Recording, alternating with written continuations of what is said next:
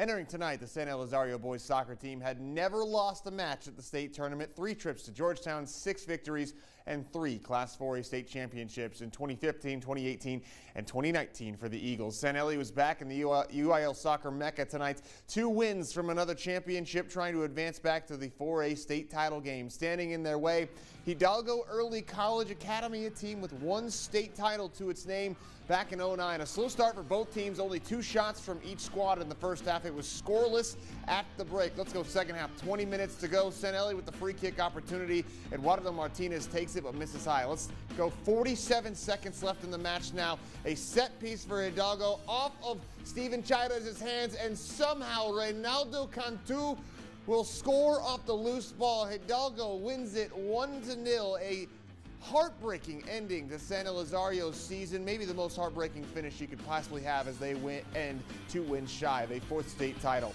KTSM 9 Sports is the only local media entity on the road at the state tournament in Georgetown. Sam Guzman continues our coverage tonight, wrapping up a devastating San Eli loss.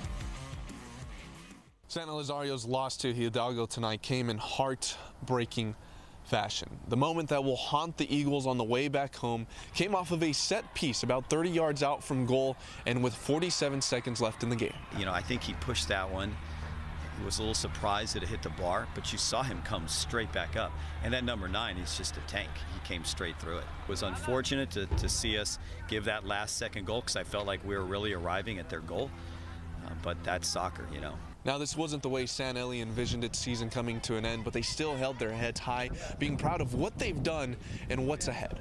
It didn't go our way, but I know that we gave it our all, and we're not going home regretting anything like, oh, we could have done this better, or we should have done this. We gave it all we had, and it didn't go our way, but I'm happy that we fought till the end. This is not failure. This is short of perfection, but it is definitely not failure. It's a great team. Very proud of this team. And I'm also very, very proud of the passion that they're showing after this game. It tells me a lot about what I have coming back. It tells me a lot about what I have to work with. So San Elizario finishes its season with 24 wins and as Class 4A state semifinalist.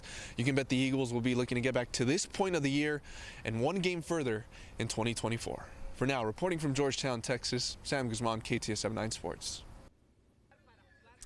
Thank you, Sam. His stay in Georgetown continues tomorrow as the Bel Air boys play Mission Sharyland in the Class 5A boys state semifinals at 4 p.m. Mountain Time Thursday. The Highlanders are trying to win a state title for the 2nd time in 4 years and polish off an undefeated season. Full coverage for you tomorrow from Georgetown on KTSM.